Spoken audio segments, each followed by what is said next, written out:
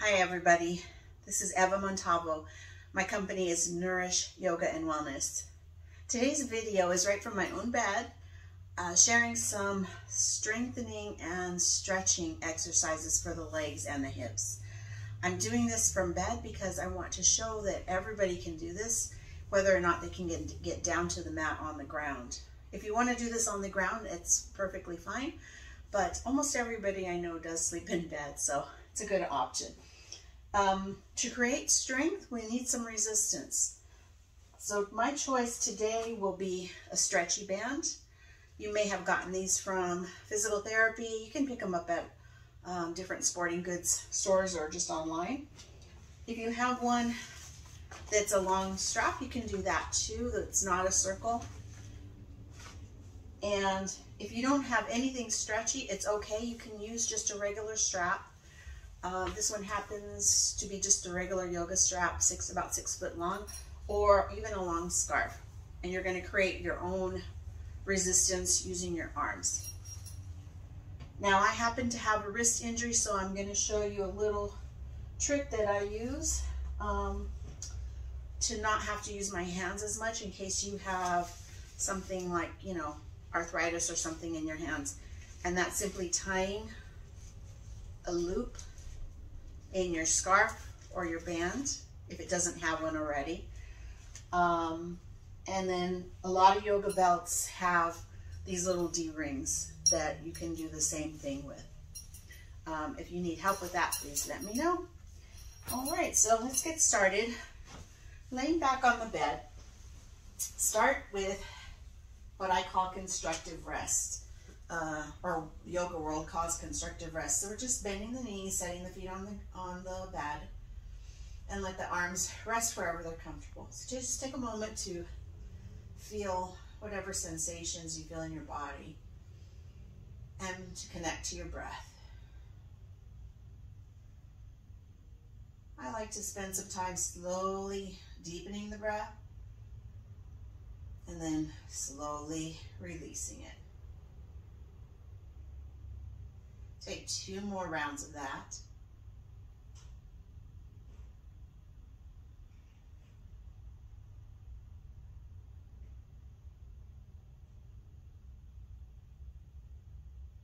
And then just come back to a natural breath whenever you're ready. So some concerns I've heard are strength of the legs and the hips in order to get out of bed or to step up on a curb. So we're going to work a little bit on that today. So before we do that, let's warm up. Just hug one knee into the chest. I'm starting with the right. Good. And we're just kind of pulling in and then gently pushing away. So pull in and push away. Pull in, push away. And then pull it in, point and flex through the ankle. I'm going to straighten out my left leg so you can see, but you don't have to. Point and flex through the ankle a few times and then rotate the ankle around. Good, and reverse direction. So if you take any of my classes, you'll see that this is something I do pretty regularly in mat and chair classes. As your foot comes to stillness, take the right hand to the right knee and make some circles, beginning to warm up through the hip. And you're just taking a few in one direction and then reversing and going the other direction. Good. And then come to center, take both hands behind the thigh and just straighten out the legs so you can kind of see where the sensations happen. A lot of times it's right along the back of the leg, the back of the knee, where we may have tight hamstrings. And then bend that knee. Good. And then release that leg. So you can be bent knee. As we bring the left leg in, the right knee can stay bent or you can stretch the leg out, whatever feels best for you here. And we'll do the same warm up here. Point and flex the ankle. Sometimes you hear some pops and clicks, especially if you're doing this first thing in the morning. And then rotate the ankle around. A few times one direction and then switch directions.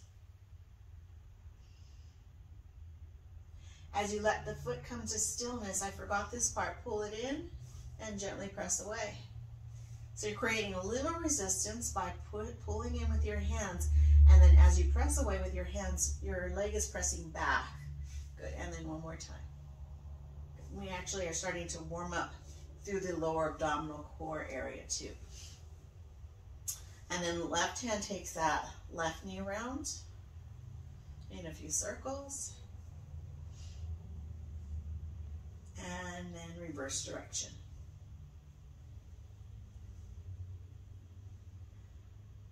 And then take both hands behind that thigh and stretch out the leg. Again, just noticing how this side feels. Maybe you notice that one side's different than the other. There's no reason to diagnose or fix anything. Just observe and notice what's going on here. And then bend the knee, release. We'll take a little windshield wiper, letting the knees go right and left. All right. And now I'm going to go ahead and reach for that strap. So I'm going to pick this one. It's a stretchy strap. It's from a company, I don't know, where I bought it recently. I'll probably put that in the comments. And it does stretch. Now, I happen to have a wrist injury, so I'm going to give you a little modification for anybody who wants the same thing. You don't want to put too much pressure on the hands. So all we're doing is looping the strap, the belt, or the band on the sole. In this case, I'm starting with the right foot. And then we're going to hold on with the hands or the forearms. Okay? So I'm going to do forearms today. And the idea is we're going to pull in, create some tension, and then push out. Not necessarily up. So we're pulling in and pushing out. Of course, if your hands are holding the strap, you can do the same thing holding the strap, bringing your elbows down. Okay, so let's do that. I'd say let's go for 5 times. You can certainly do more. You can go up to 10. 4. Good. And 5, and then hold. So keep a little bend in the knee, press up through the heel, draw the toe back. Maybe the leg comes up a little higher. Maybe the opposite leg stretches out. So your choice here. Continue to breathe for 3 rounds of breath.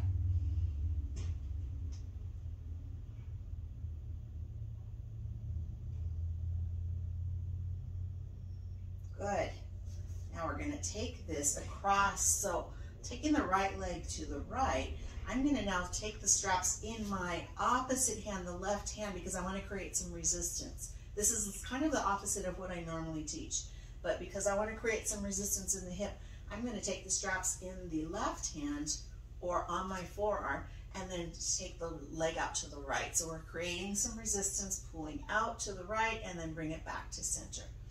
You may feel this in your hip. I'm going to take 5 rounds here. 2, 3, 4. And on the last one, hold. So just kind of pressing into it, only to the point where you feel resistance, tension, but no pain, no strain. Remember to breathe, and 3 rounds of breath.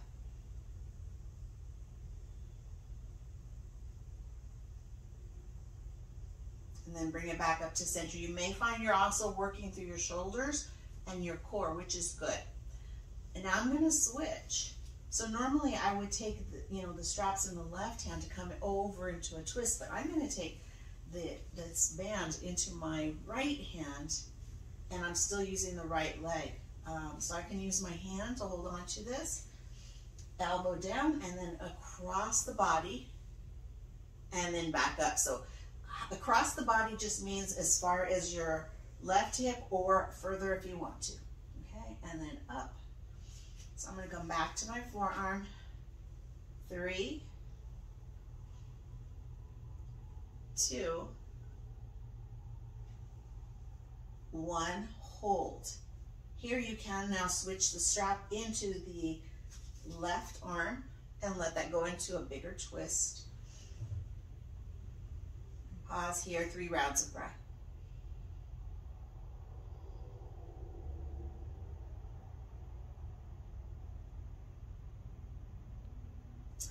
Good. And then bring it back up to center. Bend the knee, release the strap, stretch out the leg. You may feel quite a difference from the right side to the left side. You might, okay? I'm not going to tell you what to feel, I'm just telling you what I feel. All right, and of course we want to repeat that whole process on the other side. So left leg and the strap. And first we're pulling it in and then pushing it out. Good. Remember, you can do holding your hands with the strap. So for example, if you have a rigid strap that's not stretchy, all you're doing is pull in and then with resistance push away. Okay, so take 3 more, push, good, and on the last one, hold.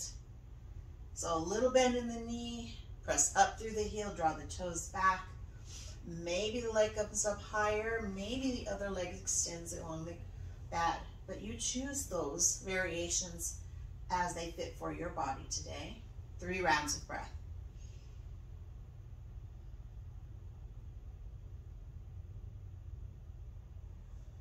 Notice if you're gathering tension in other parts of the body and see if you can soften that. Good. All right, now I'm going to continue to demonstrate with this non-stretchy strap just to show you. So I'm using my left leg extended. I'm going to take the straps into the right hand and then bring my elbow out to the side. And I'm just going to kind of resist as we take that left leg out to the left and then pull it back up. Good.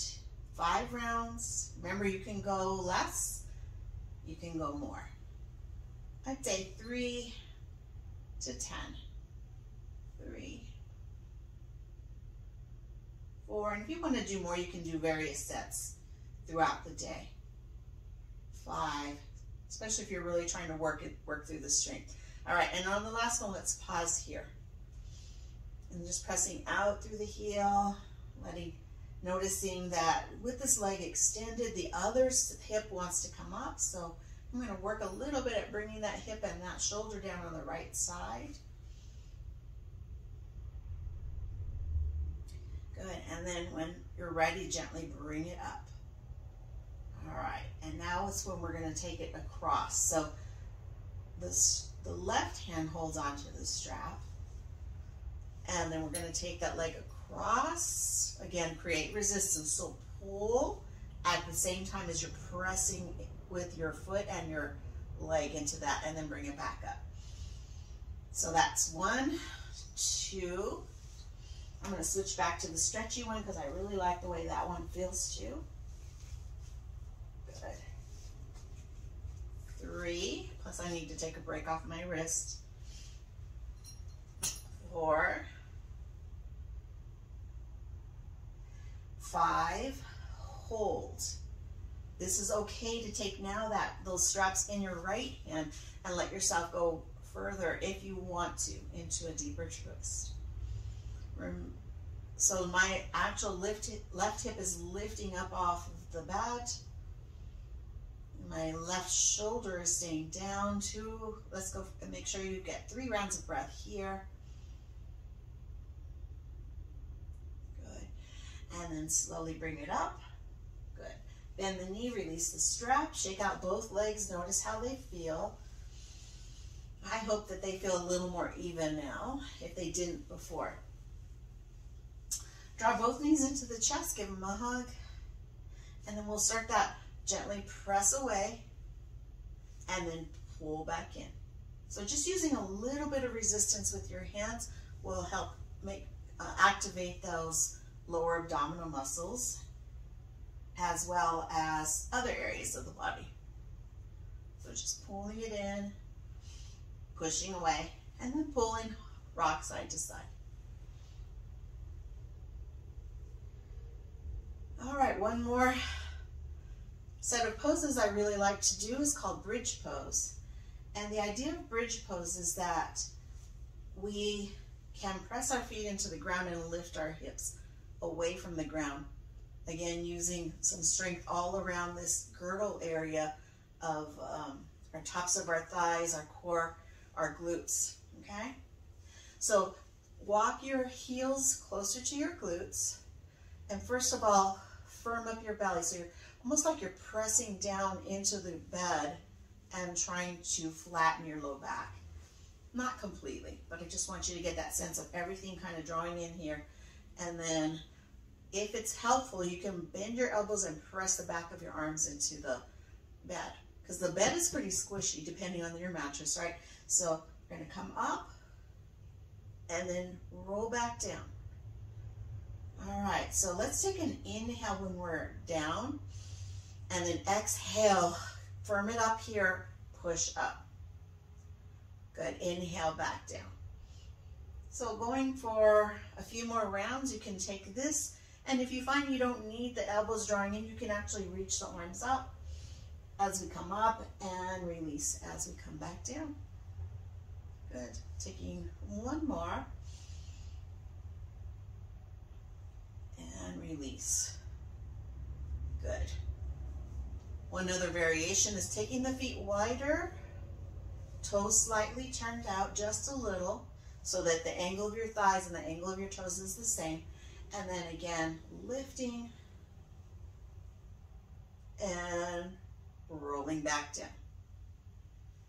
Good. So that just kind of takes it into a different part, more work into the outer hips. So again, inhale here, exhale, lift. Inhale down, exhale, lift. Last round, lift and hold. You can hold for a few rounds of breath, maybe beginning to roll the shoulder blades underneath you, making sure, as I just didn't do, to keep your head neutral, so look up toward the sky, your ceiling.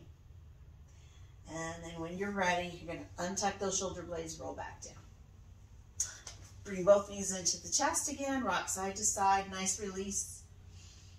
And then now with the feet wider apart, you can do those big windshield wipers again. So maybe you start to notice the areas where you've worked today. And I like from this wide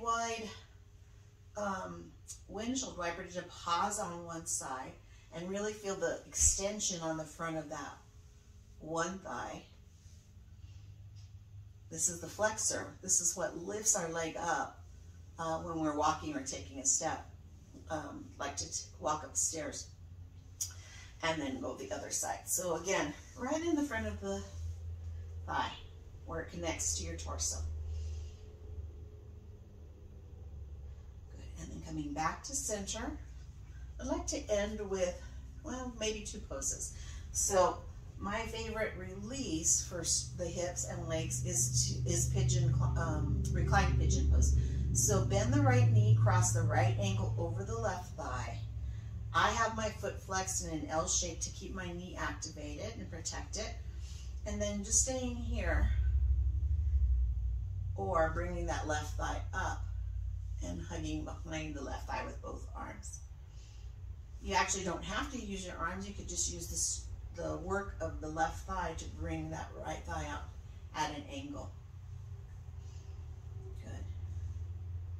Pausing here, a few rounds of breath. Also feel free to wiggle or lean side to side.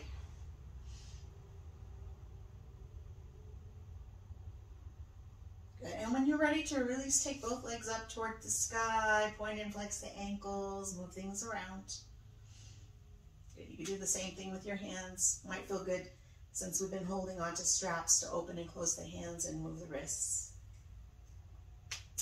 And then resetting, feet down on the ground or the bed, left ankle over right thigh. Ankle is flexed in an L position, that left knee is kind of reaching away from you. You can absolutely stay here.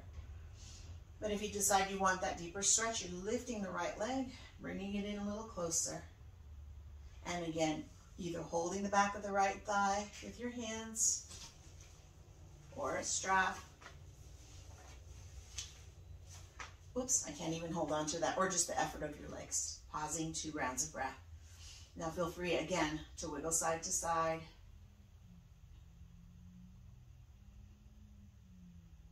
This is one of my very favorite stretches. I probably do this in some form every day. And then one more time, stretch it out. Good, and then just kind of curl the toes, make fists with the hands, and then spread the toes, spread the fingers. Good, and then circles. Good. And the very last pose, just to get a sense of how this is all feeling in your body, is to come into butterfly with feet together, knees open.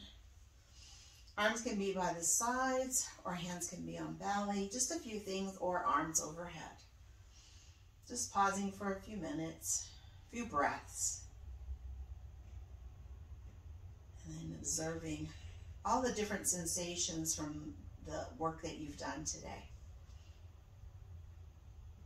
And then to end, bring the arms back down, stretch out the legs.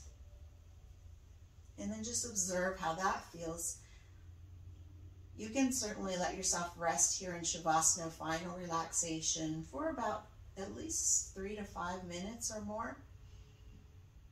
And again, if you feel like there's too much tension on your low back, you can always keep the knees bent, which is what I like to do. So always giving yourself some chance, some time to let all of the work you've done settle in before you move about your day.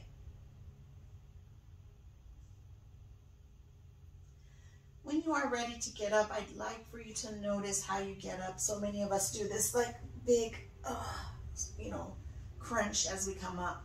It's really nice to just roll to one side, pause for a breath, and then gently use your arms and your legs to press up into a seated position. So I hope that helps. Give it a try. Let me know what you think if you do try it, and have a great day.